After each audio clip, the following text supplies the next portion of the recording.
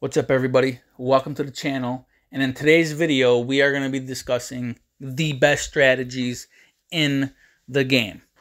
These are the best strategies in the game, in my opinion, and from my personal experience.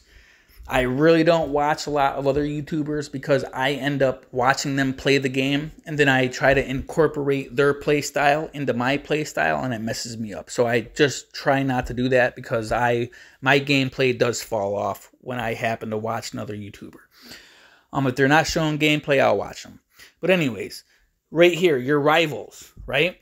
It takes 2 rivals to unlock 1 apparel slot. For your next slot, you gotta kill 4 rivals. For your third one, you gotta kill 7, and for your fourth one, you gotta kill 10 rivals. That's a total of 23 rivals, right?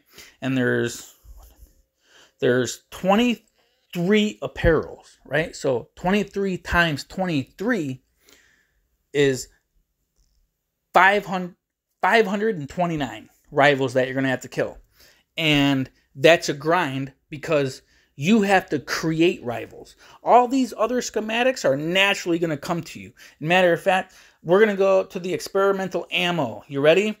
These, when you unlock this mission to do, they'll naturally come to you. So when you're in a region just killing, you're naturally going to unlock a assault point and a base defense, right? That's naturally going to happen.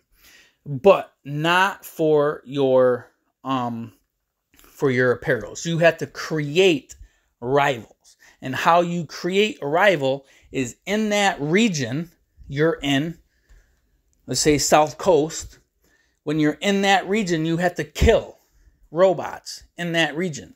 The more you kill, the more you increase your threat level. And that's how you create your rivals, by those threat points in the threat level. As they increase, you get to get a rival to spawn in. And you can only spawn in so many rivals per hour. The most I've ever seen happen in my own experience while I was playing was I got 3 one time. One time.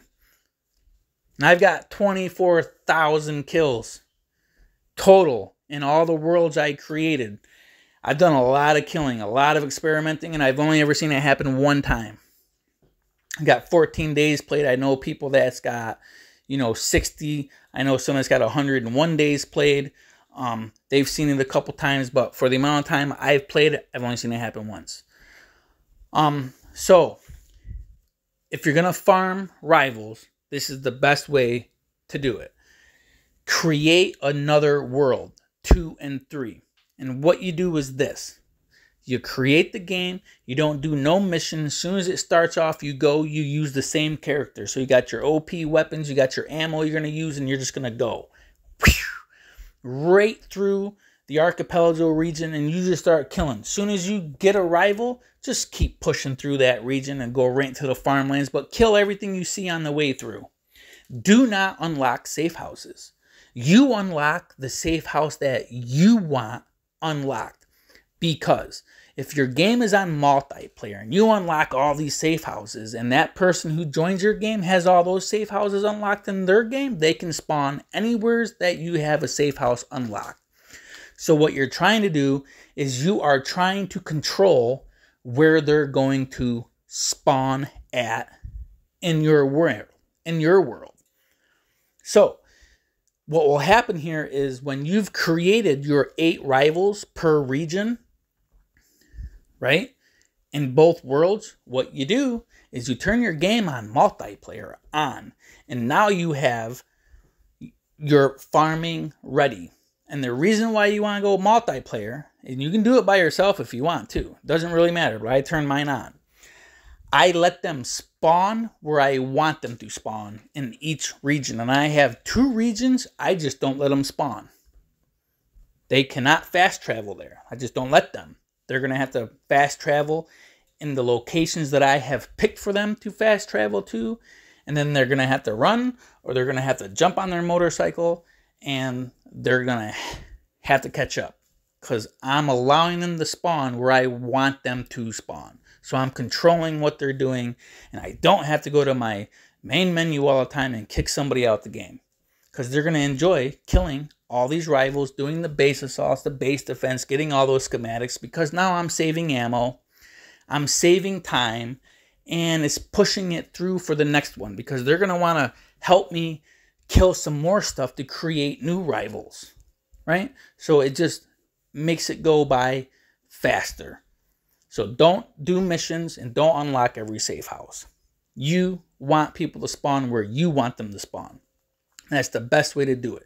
World 4, you do not do anything in World 4. What you do in World 4 is you just create that game, run into the house, and do 2 objectives. Pick up the gun, pick up something else, and it creates 2 save points. End your game. And what just happened was all your worlds are tied with the same time zone as World 4. So now all your worlds are at the start of morning, which is daytime, basically. And now you are at max robots in your game with maximum amount of time spent farming for what you're going to farm. So when you're back in World 2 or 3 or 1, whatever you're doing, you're in daytime with maximum amount of bots running around out there and you're just killing them. When it goes back to nighttime, you end your game, you go back to select world, you delete World 4, start up another World 4, rinse and repeat, and make it daytime again. And you can have daytime infinitely. Let's talk about the difficulty levels. Easy, skirmish, and guerrilla. You are not rewarded with anything extra for playing on skirmish or guerrilla. That's just purely ego and you want a challenge. But you're not getting any extra loot. You're not getting any extra nothing from playing in those levels. And when you're playing on guerrilla, you are chewing a hole through your ammo, your med kits, and you're not being rewarded for that. So you're just making your grind twice as hard and 10 times longer because it's just not worth it, right? When you put it on adventure mode, the robots are like little jimmies and they're all slow on sleeping medication and they're slow to shoot you. And then when they do shoot you, you know, you're still going to get hurt. When you put it on skirmish, they're faster to shoot you and they shoot you more often. When you put it on guerrilla, it's like Mike Tyson has you in the corner of the ring and you're just getting beat on. And you're going through more resources, right? A lot more ammo. And you're just making your grind harder when it shouldn't be.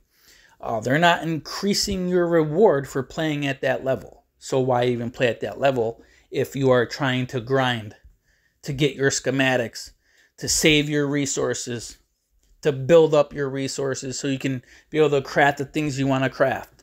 Do not play it on guerrilla because you're not being rewarded with extra schematics. It's not how it works.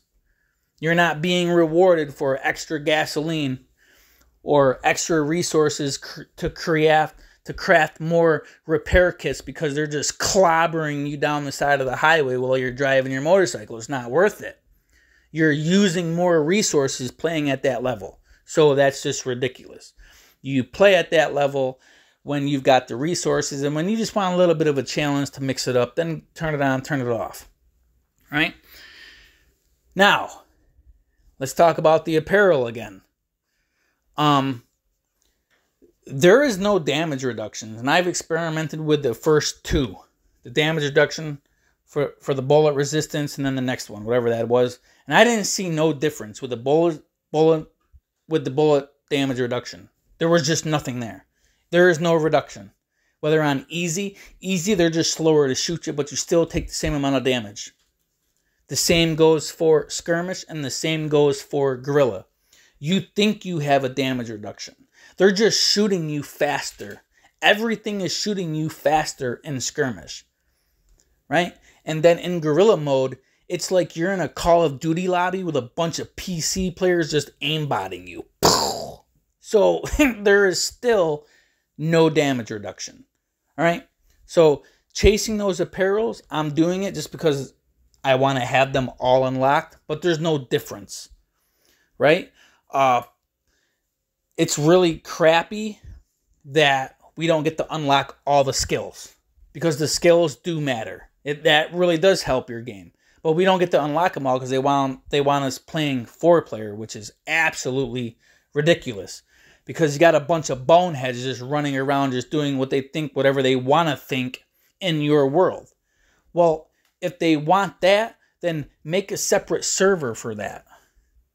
So then that way can't nobody mess up your world, right? Because I ain't got time for a bonehead to be just coming into my main world because I want to play with somebody and then they screw something up. No. So now you got to create a world for them to mess up that you're not going to care what they mess up. Right? So it's kind of ridiculous that we cannot unlock all of the skill points. So those skill points that you place, they do matter. All right?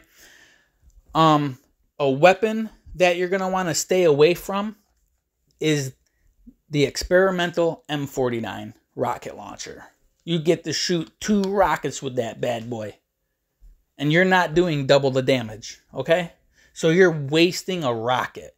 Yeah, you get a little bit of extra damage, but you're not doing double. So it's not worth the extra shot that's being shot.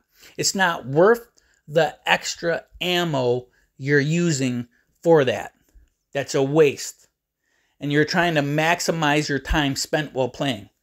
If you want to have some fun, you got some extra resources there, then use the experimental rocket launcher. But it's not worth it. Just use the regular legendary one and you're good to go. Stay away from the M49. That's the best advice I can give you guys on this. If you have any questions,